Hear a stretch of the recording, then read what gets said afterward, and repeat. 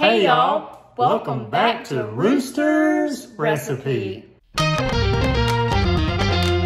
Today I'm sharing with you one of my favorite crock pot meals. This is Swedish meatballs and it's super family friendly and easy. So the first thing I'm going to do is go ahead and take the lid off of my crock pot and spray it really good so nothing sticks. The first thing we're going to add in is 1 can of cream of chicken soup. So next up we are going to add 1 can of beef broth, and I'm going to be using my handy dandy can opener, and I use a handheld. Let me know, are you still using a handheld or do you prefer an electric can opener? Next up, you're just going to take 1 packet of onion soup mix and just pour it over the mixture that you already have in the crock pot. Then we're going to add 2 tablespoons of A1 steak sauce. So my crock pot is already on warm, so that will help, but I'm just going to whisk this all together to a smooth consistency. Alright, so when your consistency gets to about like this, you want to go ahead and put in your full bag of frozen meatballs. Then go ahead and stir in the meatballs really well, and by this time it's already going to be smelling so delicious. So now you are done for a little bit. Once your meatballs are covered up, you want to go ahead and pop that top on the crock pot, and you can cook this on high for about 4 to 6 hours or low for 6 to 8 hours. Alright, so we have had it on high for about 4 hours now, so we're going to check on it and see what it looks like. Looks like it's doing pretty good. It will probably only take about another hour to cook. We're going to add in the other ingredients, but look how delicious it is already looking so far, and we're not even done. Alright, so we're going to go ahead and come over to the stove, and we are going to boil our egg noodles. I wouldn't use an entire bag. It does make a ton, but you can just play it by ear and use as much as you want, but you want to go ahead and boil these and get these ready to add to the crock pot. I also do want to mention this pink cookware is on sale right now. I have a lot of questions about it, and it's never on sale, so I will try to remember to link it below for you guys. I love it. Now you want to go ahead and add an 8-ounce carton of sour cream into your mixture, and I'm not a huge fan of sour cream, so I don't think I even added the whole thing, but it turned out perfect. Just stir it all together and add as much as you like. So now you're going to go ahead and add your egg noodles, and you can add as much as you like just to get the correct consistency. I know at first I needed a little bit more, so I added extra, and then just stir it all up. And then you can go ahead and turn your crock pot on warm at this point. Alright, so here is what your Swedish meatballs should look like when they get done. They are so delicious. This is a huge hit in our family. We cook this so many times a year, even during the summer, but it is a great fall staple, so I highly recommend. Alright, so now we are making slow cooker meatloaf, and I know a lot of you probably have not heard of this or not heard of people making it in the crock pot. We've only done it a couple times, but it turns out great. Okay, so you're going to go ahead and add your 2 pounds of ground beef to the mixing bowl. This is a good size mixing bowl. I would probably mix it up a little bit more before you add your spices. Alright, so once you get it handled a little bit like Alex was doing, you want to go ahead and add 2 large eggs to your bowl of ground beef. Next up, we are going to add about 2 teaspoons of minced garlic, but you can put as much as you like. We all love garlic. Alright, next up, we are going to add 1 packet of meatloaf seasoning. I haven't used this very often, but it is very good, so I highly recommend trying it. Okay, so I believe this recipe calls for 3/4 a cup of breadcrumbs, but I'm adding 1 cup of breadcrumbs because I am going to be using some glaze in this, and I will need a little bit extra, so that's what we're doing here. And then after that, you are going to need about 1/2 cup of milk added to your meatloaf mixture. And then also to this mixture, we have to add our onion powder and our garlic powder, and of course, as always, we are measuring with love. And this is when I come in and add the glaze. I did ask Alex how much he thought we should put in, and he said about a half of this bottle. We got this from Target. This is the honey pecan smoked blaze or wood smoked blaze, something like that.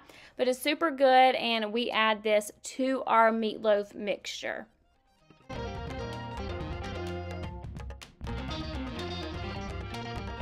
All right, so now we're going to move over to the crock pot. We are going to use aluminum foil to make a little mini loaf pan to go inside of the crock pot for our meatloaf. All right, so here is our little mini aluminum foil loaf pan. We are going to spray it just so nothing sticks. I don't think you would have to spray it, but we're going to go ahead and do that anyway. And then I want you to see how good this meatloaf looks. It looks absolutely delicious. And Alex is going to go ahead and add it into the crock pot. And just look how easy that comes out of the bowl. You know it's going to be good just by looking at it. It looks perfect already.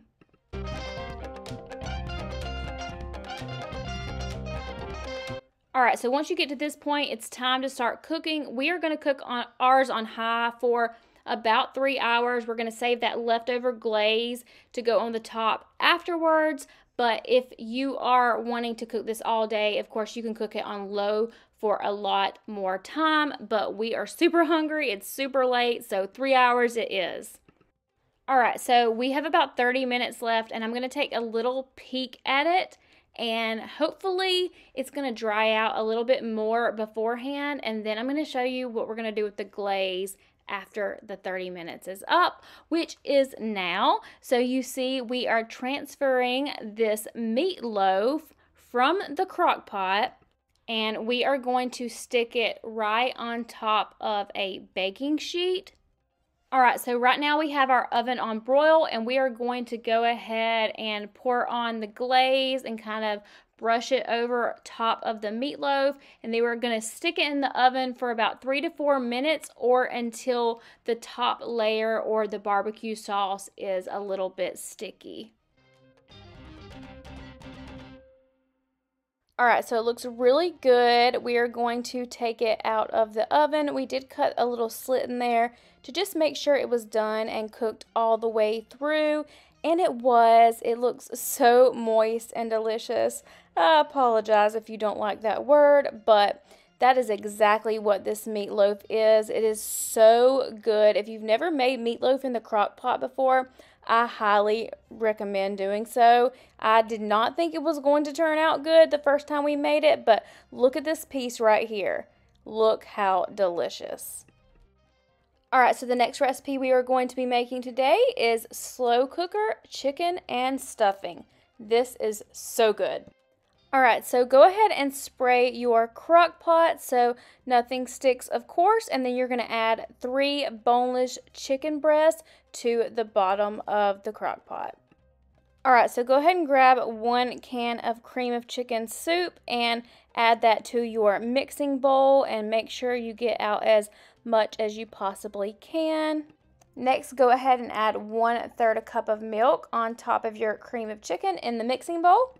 All right, so once you've poured your milk in, you want to whisk that up really good, stir it up, and you want it to get to about this consistency right here where it's pretty smooth. And once it gets to this point, you are well on your way to pouring it right over top of the chicken.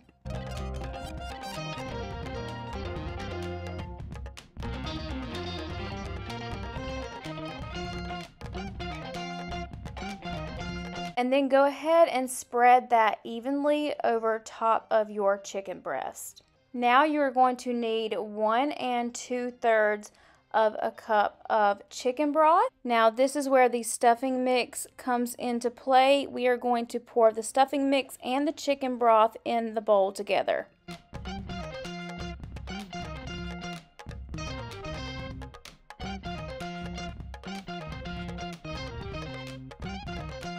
So now what you want to do is go ahead and scoop the mixture with the stuffing and the chicken broth and just place it on top of the chicken breast and the cream of chicken and milk mixture, just like I'm doing here. And literally that is it, folks. Like, you're probably thinking, wow, that was pretty easy. But yeah, it was pretty easy. All you have to do now is go ahead and set your crock pot on low for 6 hours, and it will be ready just in time for dinner. Alright, so it's been about 6 hours, and it is completely done. It smells and looks so delicious. You just wait. Your kids are going to come in the house and they're going to be like, what is that smell? Just like mine did. And the chicken will just fall apart and go onto your plate super easily. This slow cooker meal is such a winner in our household. It is a family-friendly recipe, kid-friendly recipe, and I promise you will want to make this recipe over and over again. If you like trying new recipes, subscribe to our channel. Until next time, bye. Bye.